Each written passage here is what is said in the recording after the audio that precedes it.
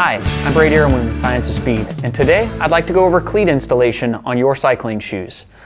One of the most commonly overlooked things that we see on our bike fits is the actual cleat on the bottom of your cycling shoe. Majority of times these are made out of plastic. In this case we're working with a pair of Shimano SPDSL road cleats. And as you'll see here, these have quite a bit of wear to them. It's a fairly simple process that you can do at home if you have a set of replacement cleats, a 4mm Allen key, and a Sharpie. Road cleat placement on the bottom of your shoe is extremely important, and if you've had a fit or you've ridden with those pair of shoes and those cleats for a year or so, you want to match up as best as you can the position that you currently have to the position of the new cleats once they're installed. Let's go ahead and overview how you're going to do that. So, as you can see here, we have everything we need. We have our shoes, our new cleats, a Sharpie to outline the cleats that are currently on our shoes, a 4mm Allen key which will be used to remove and install the new cleats, and most importantly but often forgotten is some actual grease to go on the bolts of the cleats themselves. This is more for down the road when you have to replace the cleats that you're getting ready to put on. As we pedal, we sweat, our feet perspire a little bit, and what we've often seen is that with that perspiration, a lot of times the bolts that are in the shoes or in the cleats will get stuck inside of the shoes, and you either end up damaging the shoes or you're just simply unable to get them out of get the cleats off of the shoe. So let's go ahead and begin.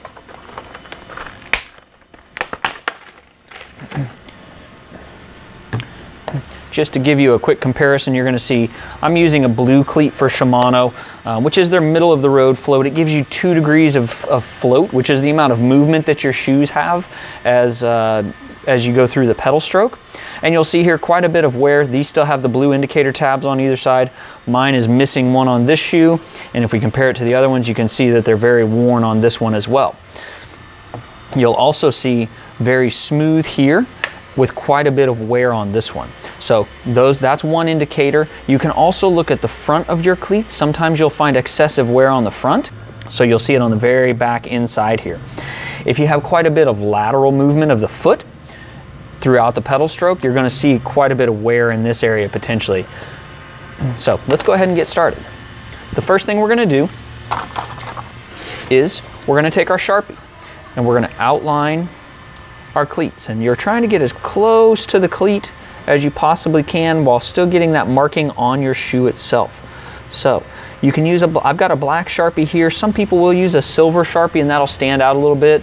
I prefer the black because then you don't have this giant silver line on your shoe moving forward. So we've got the first one traced there. You can see that line all the way around, and then also on the back of the cleat, and we'll go on to the next shoe here.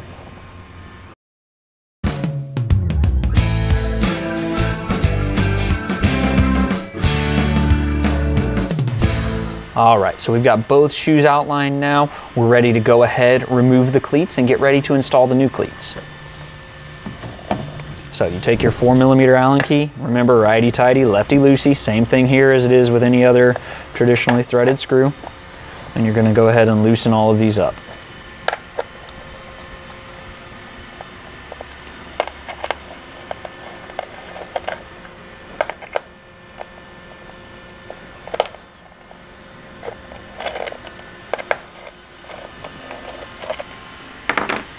It's as simple as that, and now you can really see that outline of my cleat that I put on there with that Sharpie. So all the way down to the back to the tail of it, we're set to go with that one.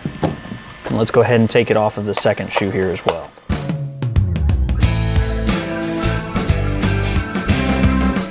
And you'll notice here that I'm not having to use a lot of force to get these off. One of the main reasons for that is there was plenty of grease on the bolts when they were installed, and also I usually tend to replace my cleats about every 6 months or so. So these cleats aren't 3 years old and have had the opportunity to seize on there.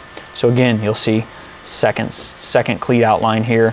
You'll see this shoe actually has a very nice grid system on it.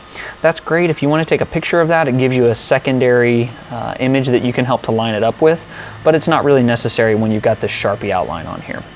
Okay, let's move on to the next step. So you've got your new cleats, and here with the cleats off of the shoe, it's even more apparent just the amount of wear that was on those. So you can see here, this is a wear indicator line on here. That's a good indication. If that line is gone, it's time to replace your cleats. You've worn all the way through that, and now you're down to the important part of the cleat. You'll also see that the bumper on the front of this one was starting to come off as well. So some things to look for.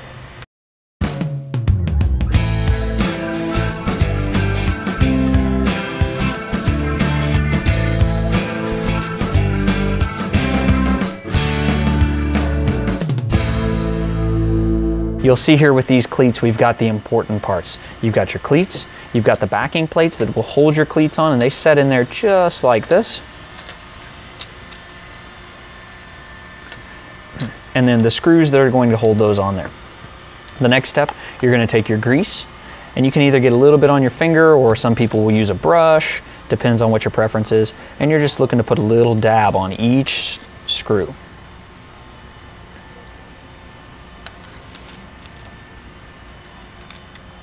Again, you don't need a great deal of grease on each thing. You're just looking, or on each screw, you're just looking to get enough on the threads that it's going to last.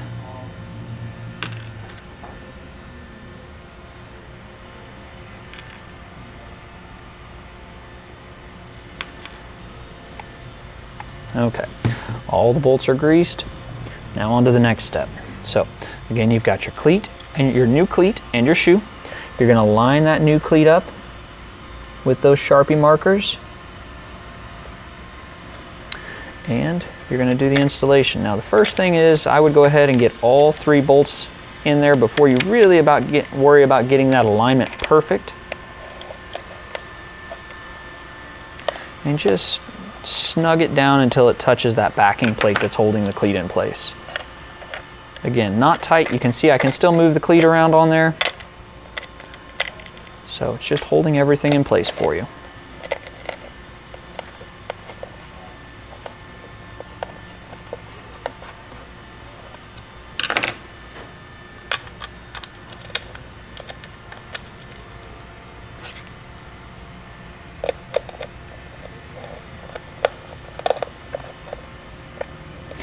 As you're putting these in there, be careful not to cross thread your cleat, your screws, or the actual portion that's inside of the shoe itself. If you do that, some of the shoes have a replaceable grommet that goes inside of them, but it's easier to be cautious now and not have to worry about it down the road. Okay, so we've got these on here now. Everything is lined up. What you'll want to do is go ahead and just start to snug these up slowly and work your way around as you start to tighten them down. And more than anything, if you go to tighten one down, especially this top one all the way, a lot of times it will twist the cleat, and then you mess up the alignment of it, and you're going to need to start over again by loosening that. So if you snug them all down just a little bit to start, come back through and tighten them all down again, you're good to go. Okay, so that one's done. We'll move on to the next shoe. Again, we've already got everything greased. We've got our backing plates in the cleat. So back through this step all over again.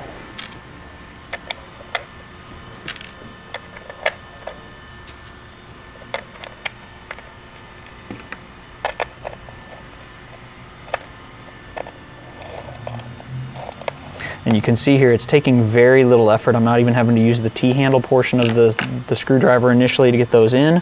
If you find a lot of resistance, go ahead and back that screw out and make sure that you have it threaded in there properly.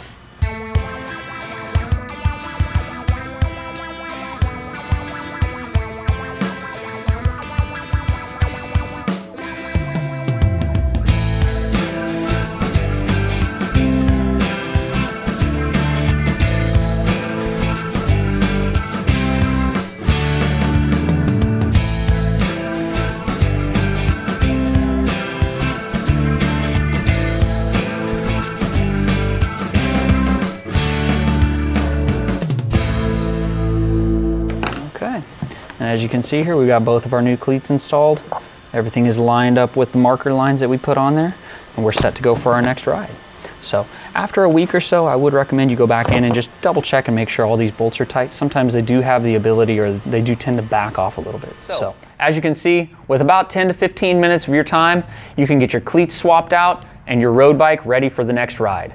Whether you're using Shimano cleats or Look cleats, the method and the procedures are going to be the exact same. Your tools might be slightly different, whether you'll need a slotted screwdriver or maybe even a 3mm Allen key for some of those Look cleats that are out there. Either way, you're ready for your next ride. So thanks for watching. If you have any questions, please feel free to contact us. We hope you have a wonderful day and a safe next ride.